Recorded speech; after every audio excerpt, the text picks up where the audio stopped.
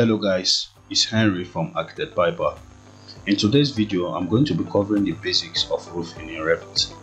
Okay, so roofing is a very popular building material. If not, it's almost known by everybody. So I won't be covering much on what roofing is. So we're just going to go straight to creating the roof in Revit.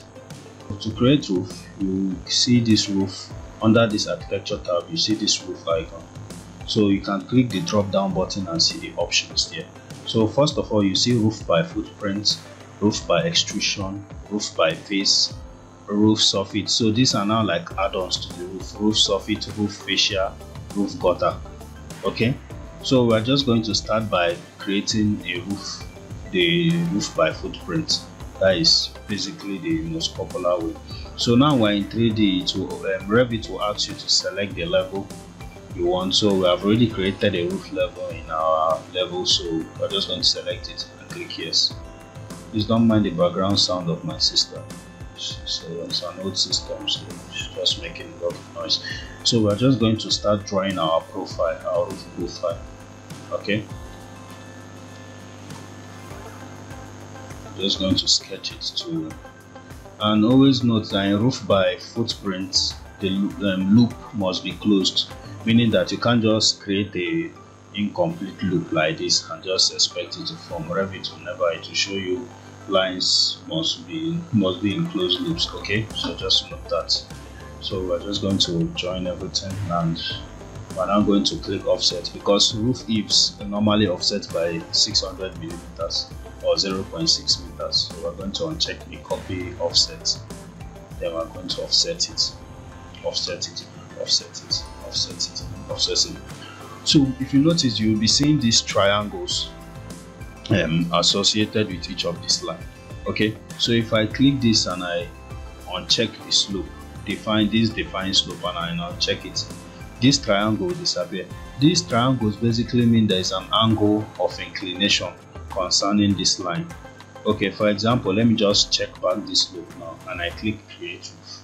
Okay, as you can see, this is a basic hip roof we just created, because all the angles are checked and have a slope. Okay, so we are going to edit this roof now and just show you options you can use it to. So we are going to click on this angle and uncheck it. Click here and uncheck it. So what we are trying to do is going to create a gable roof. So we are just going to click. Okay, as you can see, this part that we uncheck the slope isn't sloping anywhere, so thus it has created a gable roof. Okay, so if you want to create a flat roof, for example, we click on edit footprint, we select this whole place and uncheck it. Okay, and thus we have created something similar to a slab, because none of the lines has a slope, so it's just totally flat. We can create a mono pitched roof or a simple shed roof and just check this slope. Okay, and click on finish. So as you can see, we have created a mono pitched roof. Okay, so we are not going to click on this. The angle is overwhelming, so we're going to click on this roof and we can change the slope from here easily. We can change it from here, or we can also click on the roof and edit in place and then change the slope from the line itself. And let's change it to 5 degrees since it's just a shed. Let's change it to 5 degrees. Okay, and thus, as you can see, the 5 degrees has reflected. You can click on this roof now and edit the height to change it to 10 degrees. Okay, so we are going to be moving to the next type of roof, that is roof by extrusion. Okay, or the next, not the next type of roof, the next method of creating roof, that is roof by extrusion. Okay, as you can see, roof by extrusion is basically from the name, is a roof that is formed based on an extrusion. Okay, so the first thing you do, you see once you click on roof by extrusion, is the option to which plane are you setting as the plane where the extrusion will start from. So we're going to click on pick a plane. Just pick this wall now. Okay, and you also set the level where the roof will be at. Let's use roof level. Okay, so we're now going to, in this roof by extrusion, once you have picked the plane, you're now going to draw a profile that will have the extrusion. So we're just going to draw a, let's just do something furniture. Let's draw a barrel roof. Let's just draw the eaves first. Let's just draw the eaves first. Some ribs. Let's just create this barrel. Okay, let's leave it at this side. I think this is okay. Delete this, right, and click. So as you can see, you see this extrusion start at 0, then extrusion end at minus 15,000 millimeters. So as you can see, the barrel roof has formed. Okay, another thing to note, once you create a roof, whether it's roof by extrusion or roof by footprint, or it's even you created a roof by model in place, once you click on a wall, you can always click attach to top base, and the wall will attach to the roof. This is to avoid all these little loopholes in this roof. You click attach to top base and the wall attaches to the roof. Okay, you click attach to top base and the wall attaches to the roof. Okay, you click attach to top base, the wall attaches to the roof. Click attach to top base, the wall attaches to the roof. Click attach to top base and the wall attaches to the roof. Okay, so we are going to delete this wall. Once you delete this wall, the wall will detach automatically and revert back to normal. Okay, so now we have covered roof by extrusion. We're now going to go to roof by face. Okay, this roof by face is, for instance, if you create a mask, like I just masked this, freestyle this, I don't know, let me call it sheet of paper or something, just to show you guys, because I use model in place to create it. So this mask by face, roof by face, basically means the roof will be created based on the face in which is selected. Okay, so we're going to click it now, and let's just change the roof to a lighter roof based on the shapes are too irregular. I'm not sure that kind of roof will form. So I'm just going to select this one and click create roof. Click escape. So as you can see, the roof have attached to this face. So this is just another, in case if you are creating a very complex parametric design or something, you roof by face is something you might be using on that kind of project.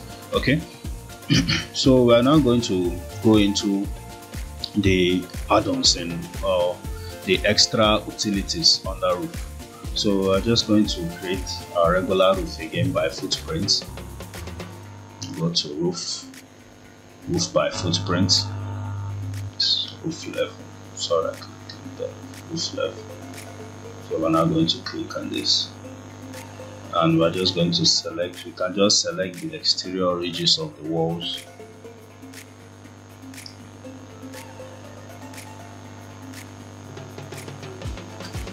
Then we're now just going to join them.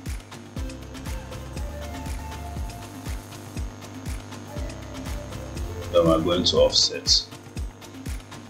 Okay.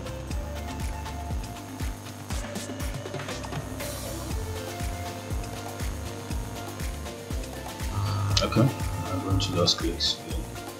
Okay, so we have created this roof again. We can change it to that, to any preset roof already in the roof tab. So I'm just going to change it to this. Okay, and I'm going to start by creating a roof's surface. Okay, we're going to set it at roof level. Click yes. So we're now going to sketch our profile. Okay.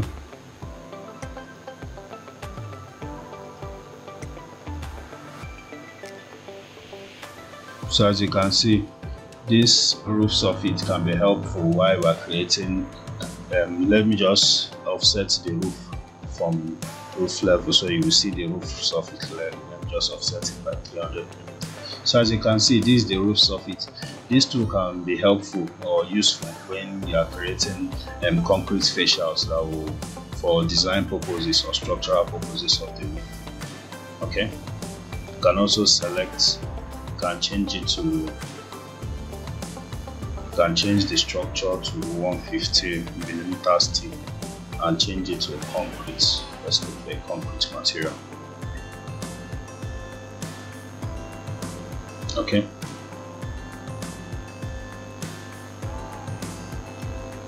Let's change this offset to 150. Okay, so as you can see, the roof just sat well on the roof surface. We're also going to check roof fascia. Okay, so we're just going to select this part and create it. This roof fascia is good for creating facial boards of the roof. For example, although I didn't create a proper roof sheet where I will just be placing facial boards at the edge, but we can just see what it can do from the sound. And you know how you can apply it in future projects. Okay, so we're going to just delete that. So also the last thing is roof gutter. Okay, so roof gutter, as the name implies, is an easy way in Revit to just create roof drainage system, to model drainage systems for the roof. Okay, so we're going to click on edit type. Okay, we see this regular roof gutter. Okay, let's just use this one and see how it is. Okay, no, this foundation, this roof gutter. Let's make sure it's gutter. And select the material to be, let's look for aluminium. Okay, bam, we just selected it, and as you can see, we have created the roof gutter and we are chaining it around the building. Okay, so there you have it, guys. Those are the basics you need to know about roofs in Revit. So in future videos, I'm also going to be creating videos on how to create roof gutters and drainage pipes to accompany them, how to create different kind of roofs, how to be creative with the roof tools and all. So please watch out for those videos, and before then, hit the like button, subscribe to our channel, hit the notification bell to get notified once we release another video. More videos will be coming, trust me, and have a nice day. Thank you.